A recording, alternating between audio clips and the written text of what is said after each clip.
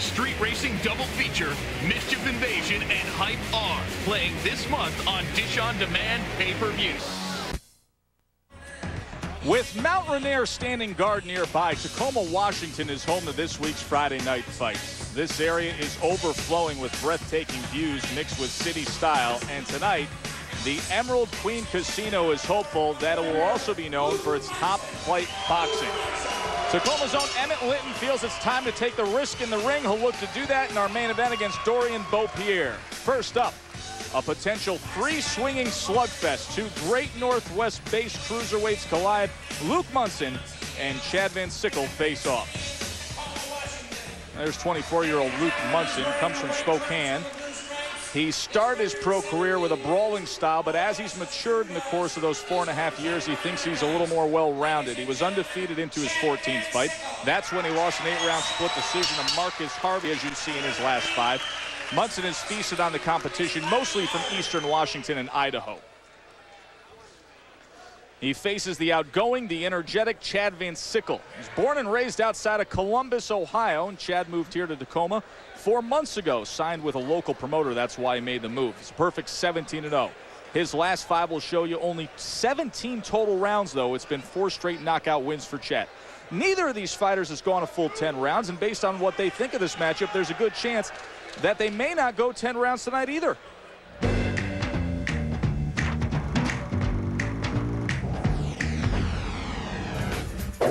Can wear a guy down. My pressure is probably my biggest strength. What I need to work on the most is probably defense right now, better boxing, and I think you'll see that in this fight. I think he's a good fighter, but I think I can do just about everything better. So I want to hit harder than him, be faster than him, move better, work harder, and pretty much just beat him all the way around the board. I'm expecting him to come out hard. They say he's a big puncher. I don't think he's that big of a puncher. He's a big left hooker. He can be hit pretty easy. Bobby Howard, your referee. Once again, a scheduled 10-rounder.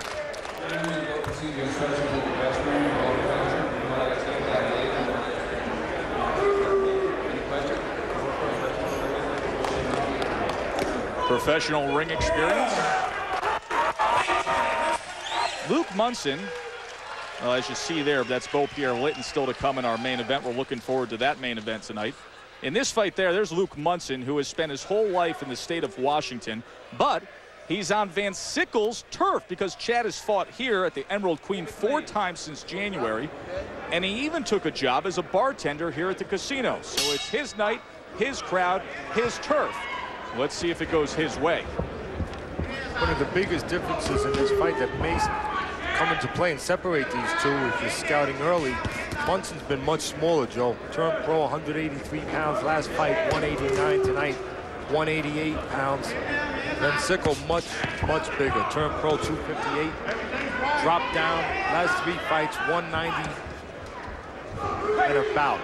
Last fight he was 199. Tonight he's down to 193 pounds, 5 pounds bigger tonight than Munsen. He's been a much bigger guy. You figure that may equate into him being much stronger. From VanSickle, we will see.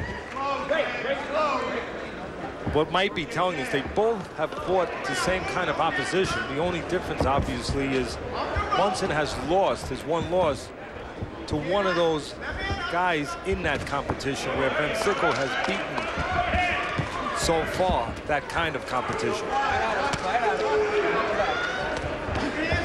Size advantage, we just talked about being bigger and dropping down. Also height advantage for VanSickle. Now we got to see if he uses it. And that means using your jab and punching at the right distance. You could see VanSickle's at least thinking in there, Joe. He took a little step back, seeing if he could bait Munsen into maybe reaching in. Munsen came in behind the lead right hand there, now tied up on the inside. Neither one of these guys much of an amateur background, so when you're a little raw in that area, you're learning on the job. So you might not see a guy like VanSickle, who does have a size advantage, have the confidence, the expertise to use that size advantage. Not yet.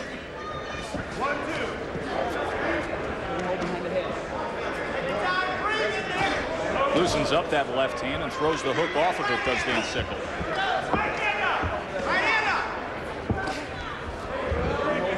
Chad VanSickle, after high school, where he was an amateur boxer, took part in some tough man competitions, ballooned up to 310 pounds, told himself that he needed to get back into shape, and if he could get under 270, he would turn pro. He did just that at 258, and the weight just kept dropping. Give Munsen credit. Either guy, as I said, has a big amateur background, a little raw. They still have to learn on the job, but I like the way he's stepping. He's bringing his feet, Munsen. He's not reaching in with the taller man, and VanSickle's trying to get him to reach by stepping back and making that gap a little larger. But Munsen taking steps, bringing his feet. A lot of times you see raw guys without amateur backgrounds, they reach in, they let their upper body get ahead of their feet. Not the case with Munsen. Also, Munsen moving his head. He understands the need to be smart for defense. ESPN2 Friday Night Fights, presented by Miller Lite. Grab yourself a great tasting low carb Miller Lite. And in part by Brita, the simple solution for healthier, great tasting water. Well, out here you got lots of options for transportation. You can boat over to the Tacoma Dome. Joe Tessitore and Teddy Atlas with you from the great Northwest. Emmett Litton, Dorian Beaupierre in our main event tonight, Teddy. Pretty good main event. Emmett Litton, 36 fights into his pro career, and he's talking about changing styles. Are we going to get a more risk-taking, exciting Emmett Litton tonight, Teddy? Well, we got Tyson coming up, so I might as well use this phrase that Customato used to use. People born round don't die square. And I don't think at this point Litton's going to change his style. He's a counterpuncher. He's going to look for a little help from Beaupierre. And he's going to look to be what he is, a southpaw, a cutie, a guy who's good defensively, and a guy who can counter a little bit. Beaupierre, as you see him relaxing there, he's going to have to go in and out, and he's going to have to deal with the great step up in experience. And you have youth in Beaupierre versus experience and age, of course, in Litton. Should be interesting. So Emmett Litton, Dorian Beaupierre, that is still to come in our main event. Round number 2 here. Chad VanSickle wearing the white trunks with blue lettering. Luke Munsen in the dark blue trunks. Told you that Chad VanSickle was a tough man competitor. Says he took part in 2 competitions, but he knows that Teddy Atlas frowns upon tough man contests, and Chad considers himself to be a dedicated amateur boxer who turned pro and does have some semblance of skills. Teddy, he's actually a very big, long-standing fan, 6 years now into the series of Friday Night Fights. And in discussing things with him yesterday, he went to great extents to say how important it is, you see them replacing the mouthpiece now for Luke Munsen, how important it is for him to impress you tonight. I appreciate that thought. The most important thing is for him to impress himself. And I'm sure he's sure of that, and to take care of business. To just try to be solid in the areas they work so hard on in the gym. Both these men work so hard on. And as far as me looking down or frowning down on tough man contests, that's not true at all. Anyone who can step up those steps, walk from that locker room, that's a long walk. It might look like it's about 50 yards, but it becomes about a mile. To have the guts, the courage to walk out of that locker room. I mean, our terrific host or co-host there in the studio, our guest, Buster Douglas, the former heavyweight champ of the world, he will tell you that. That's the hardest thing to do, is to wait before a fight and then to walk into that ring. So anyone who can do that, I don't care if they're tough men or not, I give them credit. But I make the statement that they might be a little raw. And right now, Munsen showing just a little bit more form. 3 left hands scored for Munsen here in the second round. Oh, he's doing it with good science. He's doing it with a little bit better technique now. Again, he's bringing his feet. He's not reaching in with the shorter guy. Give him credit for that, Munsen. He's taking steps, and he's moving his head when he needs to. A lot of times when you see a fairly even match, and this looks like a pretty good even match, good job by the matchmaker, and that's what makes good fights. You don't have to have the greatest talent in the world, just you have to have some talent, you have to have desire with those 2 participants, and you have to have a pretty even matchup, competitive matchup. It seems like we have that. VanSickle doubling up the jab, went to the body. When you have a pretty even matchup, usually the guy who has a little bit better defense can separate himself, can have an advantage. That might be the case with Munsen. Well, VanSickle admitted to us he knows that he lacks defensively.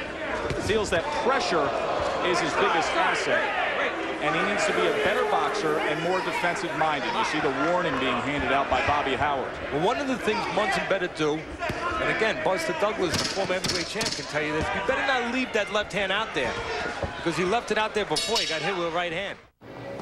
And all at once I knew at once, I knew he needed me.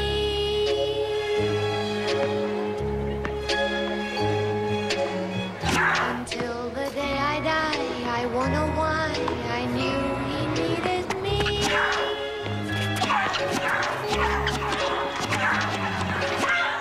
It could be fantasy, oh. They are the world's greatest rescue organization, equipped with a fleet of the most advanced vehicles known to man. There's no risk they won't take. Our duty is to save those people. No danger they can't handle. And no enemy Kill them all. they can't face. Time to thunderize. 5, 4, 3, 2, 1. Thunderbirds are go. Today, rated PG, now playing. Round number 3 of our first fight this week on Friday Night Fights. Couple of cruiserweights. Luke Munsen from Spokane, Washington, and Chad VanSickle, originally from Ohio, who moved out here to Tacoma after he signed with his promoter. VanSickle in the white, Munsen in the blue. All of Munsen's connects so far in the first 2 rounds have been power punches.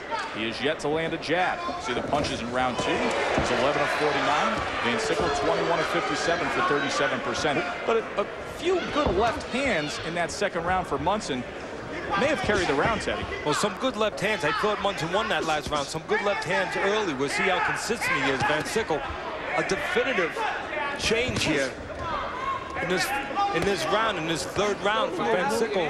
And after that last round where I believe he definitely lost and he got caught some good leather, he needed to come out here with a definite change. He's jabbing from the right distance, and he's snapping that jab so far, VanSickle. Got caught as he came in that time, but you can see that he clearly is trying to administer work with that left hand, Teddy. Did so in the first minute of this third round. Threw 14 jabs in the first minute alone. Both these fighters are true to what their assets are and their lack of assets. They should be both looking at different jobs. VanSickle, his job should be on the outside, snapping that jab, creating a line of distance where he tries to force Munsen to reach in. Munsen should be working his way in, bringing his feet, moving his head, trying to get inside that longer reach of VanSickle. And that's exactly what you see so far. Let's see who's going to be better at it. Who's going to get their job done. Lead right hand from Luke Munsen. And as VanSickle falls in, he places a left. You know, it's so easy to say VanSickle needs to use that jab because he's bigger, he's taller. But that's not enough. He's got to jab from the right distance. If he jabs from too close, or if it's a pawing jab, a lazy jab, then of course Munsen has his say, and his say can be with the right hand over it. So it's not so simple to just say, yeah, the guy's taller, he's going to win with the jab. He's got to jab at the right time, the right distance. Like the old timers would say, he needs to test hot water with that jab. Snap it and get it back fast.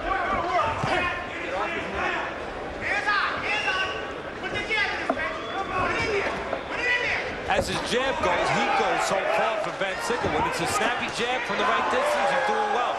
More good scoring from Luke Munsen against the unbeaten Chad VanSickle. Watching Friday Night Fight, presented by Miller Lite.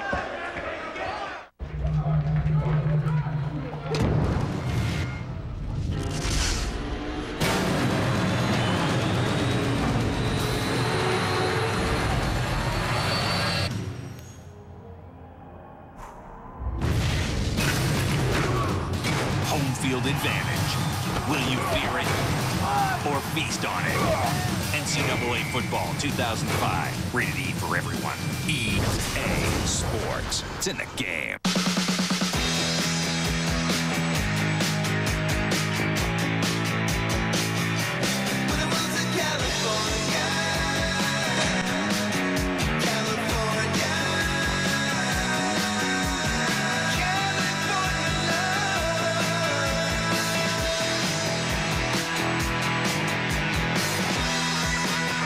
X Games 10, live Thursday through Saturday at 9 on ESPN. Sliding in the right-hand corner. When you have a shorter guy coming in with a tall guy, you can get a headbutt. Well, look at that. Munson's head bangs right into the chin of VanSickle. So if VanSickle has a pretty good chin, he can take a skull on it. He's got a pretty good chin, but you got to watch out that that head doesn't come up a little higher, and all of a sudden, you're going to have a cut in this fight. Round number 4, they are scheduled for 10.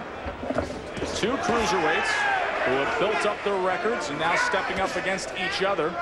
Both residing now in Washington. Munsen from Spokane. VanSickle originally from Columbus, Ohio, home of our in-studio guest tonight, Buster Douglas. Now resides out here in Tacoma. He's become a little bit of a fan favorite. He works right here at the Emerald Queen Casino and has fought here 4 times since January. Some blood on the top of the head of Munsen, but I believe that's from his nose, which has been bleeding the last 2 rounds. Yeah, he started with a little bit of a nosebleed in the 2nd round. Wasn't much of a factor, but now you can see a little more pronounced here as this fight heads into the 4th round. Comes in with that lead right, once again scoring. That's going to be good for him, or it's going to be his downfall, that right hand of Munsen. If he reaches with it, he's going to get caught with a counter at some point. If he's throwing it from the right distance, he's going to land it over the jab of VanSickle. It's going to do him good or it's going to do him bad. We'll find out. If you were back of VanSickle, there's only one thing you'd have to say in the corner. I want to keep seeing red on the nose of Munsen. Because if you see that, then you know VanSickle's jab is working. Just landed 1 moments ago.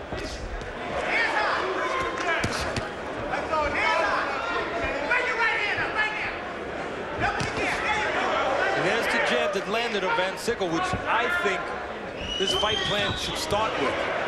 It'd be 90 or at least 80% of. But if he leaves it out there, then you're going to see that right hand of Munsen become a factor as far as his strategy goes. Buster Douglas can tell you there's 2 ways to take away a man's jab. People used to try to do it to him all the time.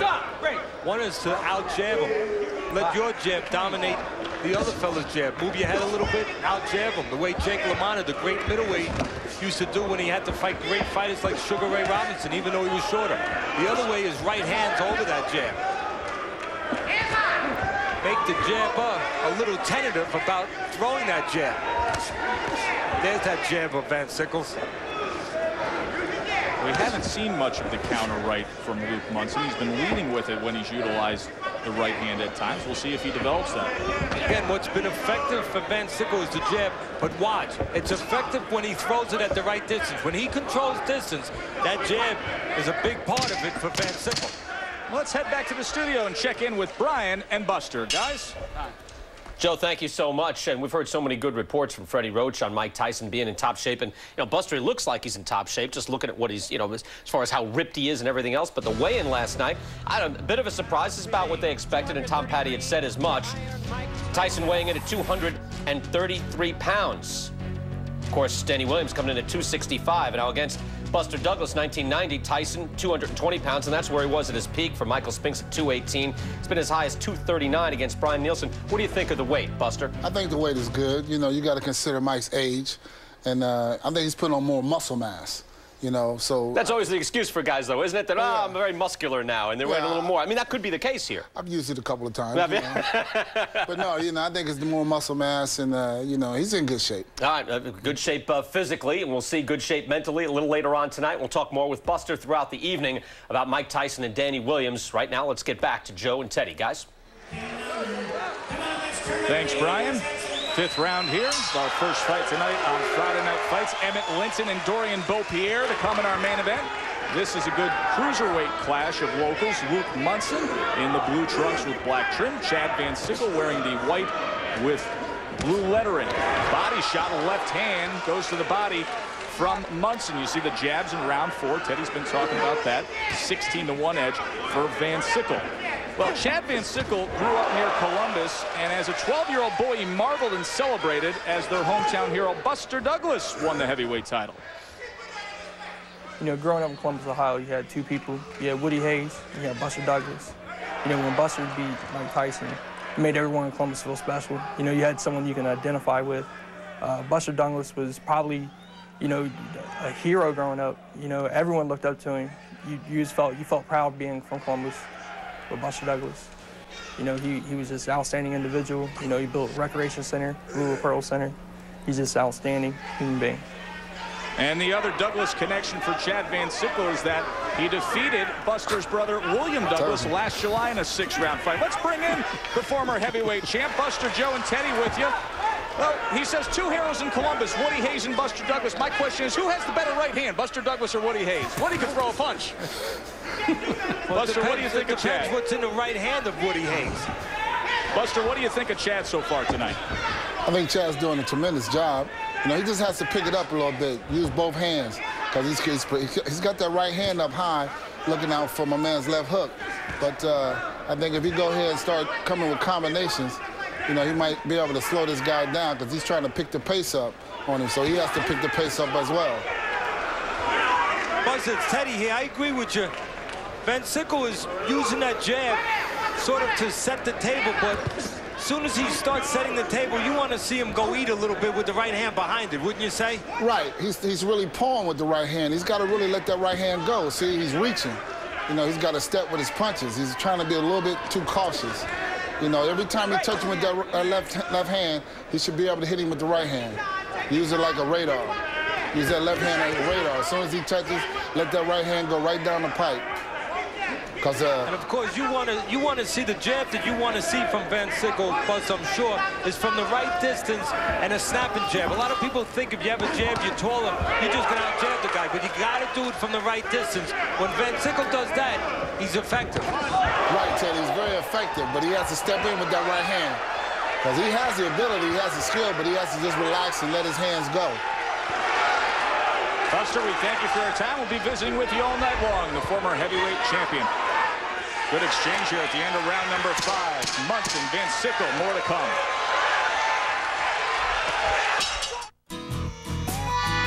Western Union has over 170,000 agent locations worldwide, so chances are there's one near you. I just picked up... Izquierda. Fue un rozón. Ahí fue cuando te comienzas a poner tú la mano derecha sobre el... It's coming for us. All hell We're heading towards civilians. breaks loose. Hey, I'm on your side. Hellboy. Get it on 2-disc DVD today. Now, when you buy 3 or more medium one-topping pizzas from Domino's, you get them for just $5 each. That means pepperoni guy, mushroom guy, and sausage guy can each get their own pizza for just $5.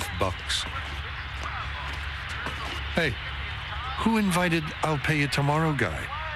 Big news from Domino's. It's the 5-5-5 deal. Call now and buy 3 or more medium one-topping pizzas and pay just $5 each. Get the door. It's the 5-5-5 deal from Domino's.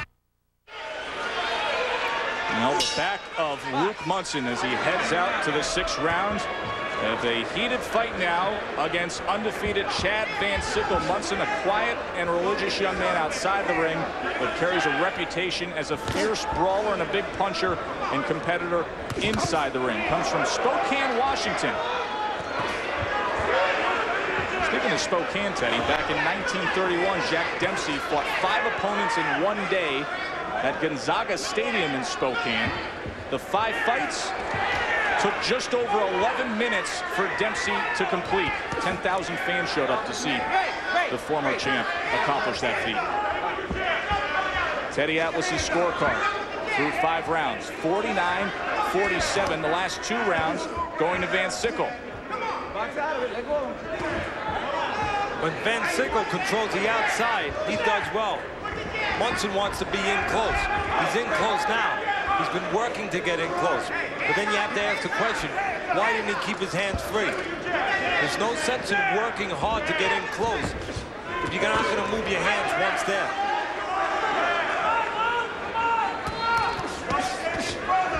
I was talking about earlier, if you're the guy with the jab and the size that VanSickle has, a lot of people would think you just stay outside your jab. Well, you have to jab at the right distance. It has to be a snappy jab. And as Buster Douglas made a very good point of, you have to do something behind it. Because sooner or later, your opponent, if he's willing, will walk through that jab if there's nothing coming after it. Chet, watch me. Time in. Box. Friday Night Fights presented by Miller Lite, coming to you from the Emerald Queen Casino in Tacoma, Washington. Joe Tessitore and Teddy Atlas ringside. Buster Douglas, Brian Kenny in studio tonight. Luke Munsen, Chad VanSickle. Munsen in the blue and black, VanSickle in the white with blue lettering. He is the undefeated fighter from Ohio who signed a promotional contract and moved out here to Tacoma and has become a local favorite, but he's getting a good taste of how tough and determined Luke Munsen is tonight. This is a nice competitive fight. Even matchup on paper, good matchup in the ring. And just a minute ago, what I and Buster Douglas were talking about. There, you got to use that jab of your VanSickle, but if it's not a snapping jab, well, Munsen, he has a choice too. He has an alternate, he has an option. That's the right hand open. And just a moment ago, about 30 seconds ago, Munsen landed a good right hand over that jab of VanSickle's. Teddy, Munsen, in each of the past 3 rounds, has targeted that left hand downstairs, left hand upstairs, but has yet to connect cleanly with it. There it is again, the snapping jab from both men. Scheduled for 10, almost 6 rounds in the books here. Playing this month on Dish on Demand pay-per-view. Qu'est-ce que notre date look like? He's a dime store hooker and she always will be. Oh my God! Along Came Polly. Oh man. I got a dream. What is your dream? To have a dream. I'm prophesizing my foot halfway up your... Scary Movie 3. Take a break from routine TV. Order a pay-per-view movie from Dish on Demand.